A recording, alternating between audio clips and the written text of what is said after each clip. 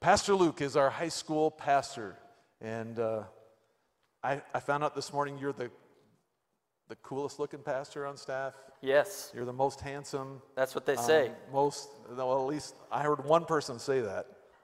Probably wasn't even my wife. He looked a lot like you.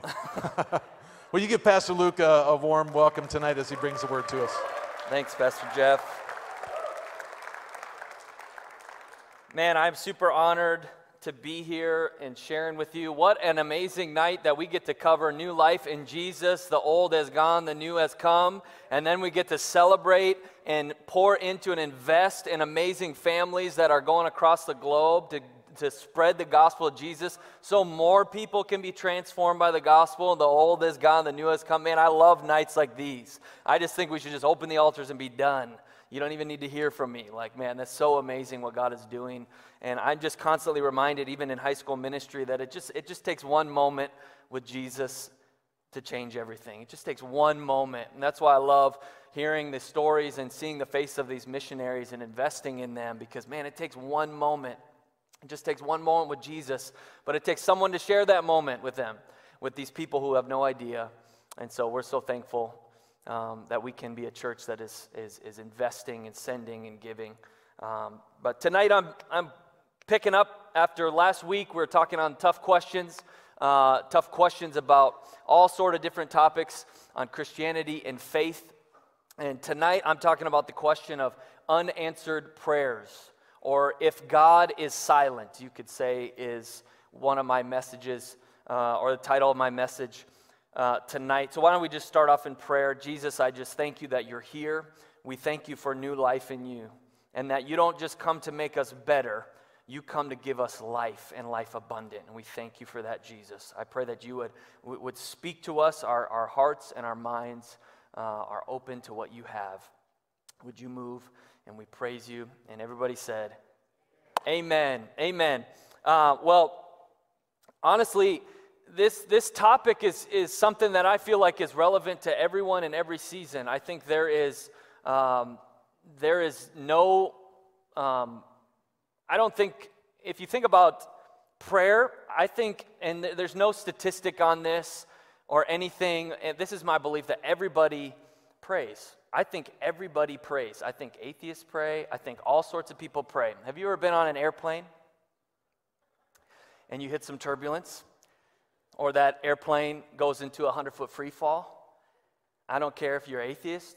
I don't care what you are. You're praying to someone and you're praying to something, right? Everybody prays at some point, and so I think that's why this topic is so relevant, and because prayer is supposed to be fundamental of who we are as Christians. Prayer is supposed to be not just requests, but an intimate conversation that grows and grows us deeper with our Heavenly Father, just the access that we have. But there's certain times where there's needs that we may have, there's requests shot up to heaven, and it feels like it falls on deaf ears.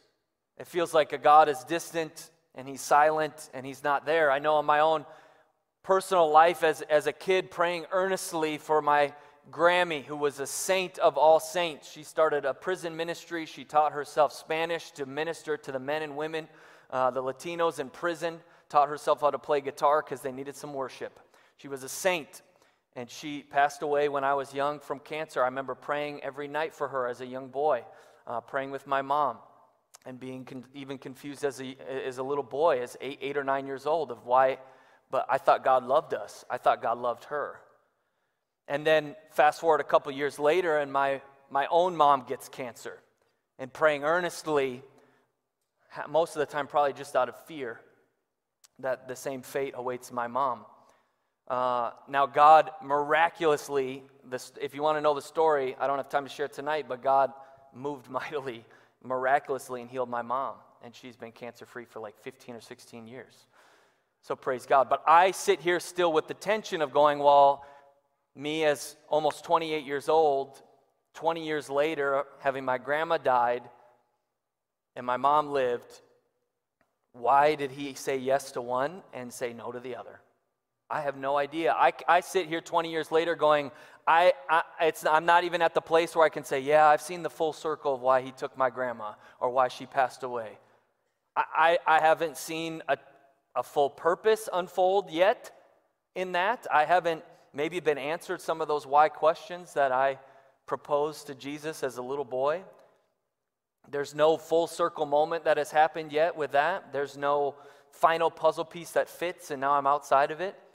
And it causes us to question why. I know there's times and circumstances in your own life or someone you may know feeling the same exact way, asking this, why, God? If you truly loved me, if you truly had the power to, if you were truly faithful, Lord, it says, out of your Son's own mouth in Scripture, it says, pray, ask anything in my name, and it shall be done. But God, I'm praying these things in your name, and it didn't happen. And why? And I think it's a tough thing for us to wrestle with, this question of why, because when we get into those questions, I've seen in my own life, and I've seen in other people's lives, we are often tempted to fall into this list of responses when we don't get an answer, or it's not answered how we want it to be answered, or we just feel like God's not even listening. There's a couple things that we tend to do. At first, we isolate ourselves from friends, from community, and most importantly, the body of Christ. We isolate ourselves. Satan loves to do that in us. We slowly kind of push back and push away because maybe we're self-conscious about continually saying it's not done yet, they haven't been healed yet, it hasn't been provided yet, and maybe we're just embarrassed, or I don't know the reason, but we tend to pull away. And then after that, Satan really does his work, and we then question the Father's love. We say, man, if God really loved me, why? I mean, this isn't a selfish prayer request. I'm praying for the healing of another person. I'm praying for X, Y, and Z, not for myself. And we start to question him as a loving father and that father's love for us. That moves to doubting his power.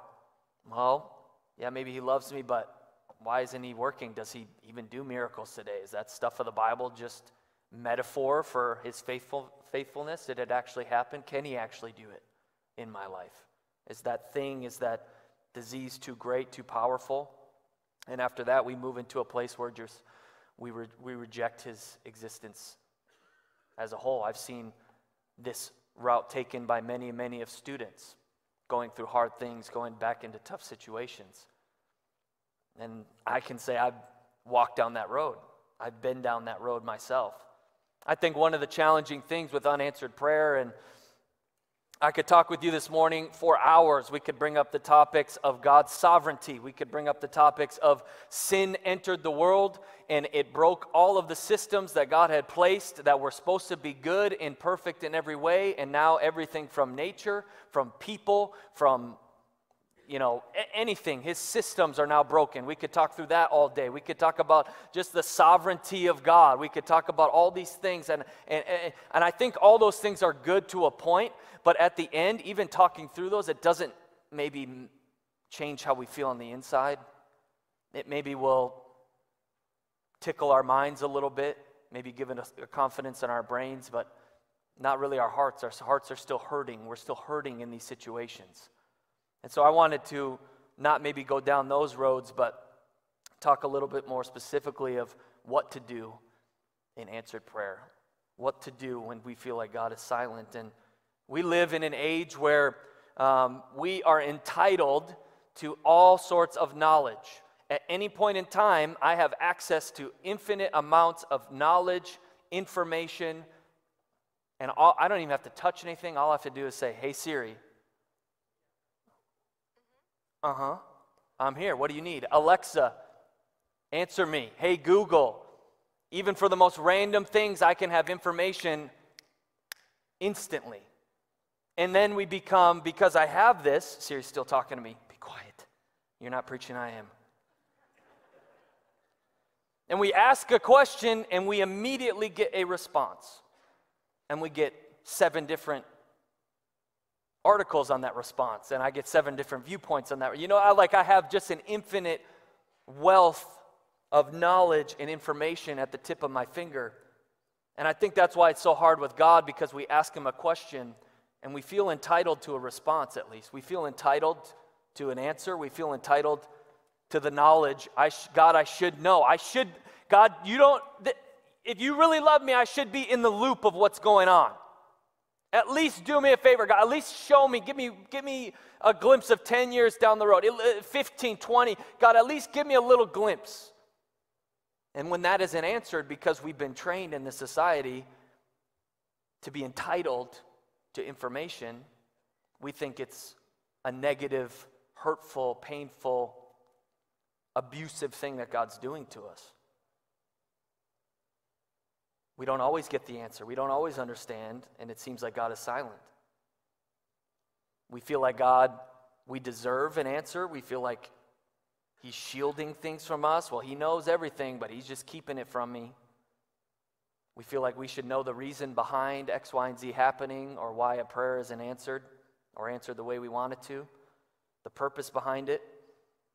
But a harsh reality for us this afternoon, is that we aren't entitled to every answer. We're not entitled to the knowledge that God possesses. We're not. If we were, we would be creator and not created. We're not entitled to that. We are not God at the sense of I snap my fingers and I get the response. And that's sometimes hard to hear or sometimes chew on. But there is times in our lives where the why of what's going on will never get answered. It just won't. And there's a tension we have to wrestle with as Christians that, you know what? It may not even get answered in 10 years, 20 years. It may not even get answered in my lifetime. I may get an answer when I get to heaven. I may get the response, the full picture, the final puzzle piece, the why answered when I get to heaven. And that is a harsh and tough reality, this tension of, but we're God's children. I'm entitled to know. I should be in the know. But if we truly believe that God is amazing, powerful, and majestic, and big, and wiser, and greater, if I could fully understand everything about God, He wouldn't be God. He would be limited to the 10% of my brain that I actually use. That's not God. So for me saying, God, you are all-knowing, all-powerful, and all-loving, and ever-present. If I'm claiming that as God as my creator, and I am just lower than Him, then I have to be okay with I might not ever get an answer to my question. I might not. And I'm okay with that. And I'll tell you why. In Isaiah 55:8, it says, my thoughts are nothing like your thoughts, says the Lord. And my ways are far beyond anything you could imagine. Just for as the heavens are higher than the earth, so my ways are higher than your ways. My thoughts are higher than your thoughts. God is saying and yelling sometimes, I think, that He is greater. He is greater, and I have to be okay with that. Some of the things, even if He answered in certain ways, He is so great, I think some of His responses, it would go over my head anyways. Because He is so amazing. Think of the intricacy of the details of His plan for every single human being on the planet for every detailed moment of their life. I think a response to my question may even go above my own knowledge. Scripture says, lean not on my own understanding. So if I got an answer and I gained wisdom or knowledge, I would argue that it wouldn't help me all that much when I'm going through something hard. God doesn't owe me an explanation, and we, as the church, we as Christians, myself included, I need to stop trying to fit God in my finite understanding of the world, my finite perspective, my small view. And I have to be okay with that. I have to be okay that He is God and I am not. A couple things as I wrap up, and the worship team's going to come up, and we're just going to have an opportunity to be in God's presence and to pray and seek after His face. But there's a couple things of how to deal with this silence, how to deal with these unanswered prayers. First thing is when I can't see His hand, I need to trust His heart. When I cannot see His hand working in my situation, for my prayer request, for my desires, my dreams, I need to trust His heart. Did you know that there's over 3,000 promises in the Bible from God for you and for me? Promises, good promises. One of the biggest themes of these promises that we can see is that God is with us. God is with us. That's such an amazing promise. In fact, it's so powerful of a promise that it's not just something that God does, it's who he is. Emmanuel means God with us. It's a name of God. It's in his nature. He's with us, the God of the universe that I don't always understand, that I can't control, that is greater than me, is with me at all times. Well, God isn't responding. I can't hear him. I can't feel him. I can't see him working. My situation is the same. This is the same. The cancer's still there. In those moments, do I have the courage to say, God is with me, and that is sufficient for me? If he decides no or not yet, is the fact that he's with me sufficient for me? It is. It should be. We just have to choose it. We just have to say, God, you know what? I trust that your heart for me is so good. These promises in the written word of God. I think we can sometimes think, God is silent. Maybe he's just, he's being silent. God is never silent. He may be silent in here and in here, but he's never silent. Why? Because he wrote a whole book of promises and the story for the salvation of his people, and then to the ends of the earth for you and me. So whenever I get in a moment where I'm like, I just can't feel him, I can't hear what he's saying, God, why don't you answer me? Why can't I see, a big thunderous light? Why can't you send an angel like Mary? He goes, hey, I wrote it down for you. You have it always. And when I start to go in that book and I start to read these promises, I can see his heart unfolding before me and start trusting, oh my goodness, his heart for me is so amazing. Psalm 46, 1-3, God is our refuge and strength, an ever-present help in trouble. Therefore we won't fear, though the earth give way, the mountains fall into the heart of the sea, though its waters roar and foam, the mountains quake with their surging. Psalm 145:18, the Lord is near to all who call on him, to all who call on him in truth. He fulfills the desires of those who fear him. He hears the cries and saves them. Hebrews 4:16, for we don't have a high priest who is unable to sympathize with our weaknesses, but we have one who is in every respect been tested as we are, yet without sin. Let us therefore approach the throne of grace with boldness so that we may receive mercy and find grace to help in time of need. To help in time with need, in our need. He loves us. His plan for us is so amazing. The fact that he sent his only son to die on a cross is hard to fathom when you really think about it. A deity would die for his creation, would die for the enemy, which is you and me. God's heart for us is so amazing that I shouldn't always be looking for his hand moving. I can trust his heart, that he is faithful. That's why it says we walk by faith and not by sight. I may not be able to see all the time, but I can know his heart is for me. The second and last thing is to never stop praying. This is a hard one, especially when we're talking about unanswered prayers. So we do these requests and we do it even biblically, and stuff doesn't happen the way we want it to, or doesn't happen at all. And we get discouraged, and then we stop praying. We stop getting in the presence of God. Philippians 4:6 says, don't worry about anything, instead pray about everything. Tell God what you need and thank him for all he has done. Then you will experience God's peace, which exceeds anything we can understand. Once again, greater than my mind. His peace will guard your hearts and minds as you lived in Christ Jesus. I love it that this verse doesn't say, pray and God answers and then you'll get peace from him and then you can thank him.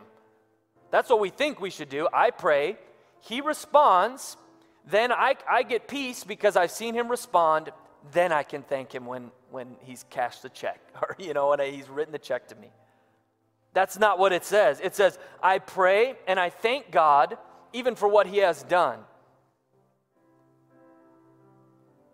Then I experience his peace. It doesn't say he responds and then I get peace. I get peace because I pray and I thank him. See, the response of God will not give you the peace that the presence of God will give you. His answer to your request, His answering of that puzzle piece, that why, won't give you the same peace that Jesus will. And that's why He says, stick with it. Even though praying is hard right now, get into my presence. Continue to pray to me. Continue to commune with me, to talk with me. I'm here. I'm with you. It doesn't matter what's going on around you. I got peace for you. Isaiah 54, though the mountains be shaken and the hills be removed, yet my unfailing love for you will not be shaken, nor my covenant of peace be removed, says the Lord, who has compassion on you. All these things can happen. My unfailing love won't be shaken, nor my covenant of peace. Would you stand with me all across this place? In Isaiah 40, it's a verse that we love to quote or be quoted at when we're going through something tough. It says, "Yet those who wait for the Lord will gain new strength. They will mount up with wings like eagles. They will run and not get tired. They will walk and not become weary." Like I said, this gets quoted at us a lot of times when we're struggling. And it may not mean a lot unless you really break down what it's actually saying. The Hebrew word for wait at the beginning, those who wait on the Lord. The Hebrew word there is, I'll probably botch this, quavah. And it literally means, it's got a figurative meaning and a literal meaning. The literal translation of that word is to wrap oneself up by twisting. Isn't that a beautiful picture? That I can choose to wait on my circumstances to move. I can choose to wait on what's going on around me, and it starts to entangle me. It starts to wrap me up, and that's when I get anxious, I get angry, and I get confused. And I wrap myself up in worry and trouble. But God is saying, no, wrap yourself up in my presence. Wrap yourself, entangle me, not just around you, but in you, and my peace will be with you. You're going to gain strength if you wrap up in me. Not you're going to gain an answer or a response. You will gain strength if you wrap yourself in me. Would you close your eyes all across this place? Before we go into, I love this song, Waymaker. Even the bridge says, even when I don't see it, you're working. Even when I can't feel it, you're working. And we're just going to open up the altars, open up a time for prayer if you need prayer. But if you're in this place and you would say, I have a need and I have been wrapping myself up in the response, in the confusion, in the trouble, and I want to start wrapping myself in God's presence. I want to keep on praying. I need that strength.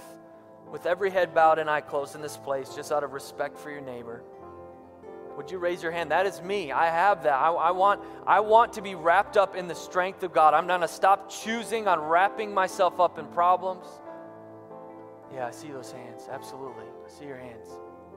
God sees you right where you're at. You can put your hand down. If you were here tonight and you would say, well, you know, I don't think, Pastor Luke, that I've ever really given my life to Jesus. I've never really prayed to Him. I've never, maybe out of a desperation and confusion, but I've never given my life to Him. I want to be a child of God. I want to accept that sacrifice of His Son.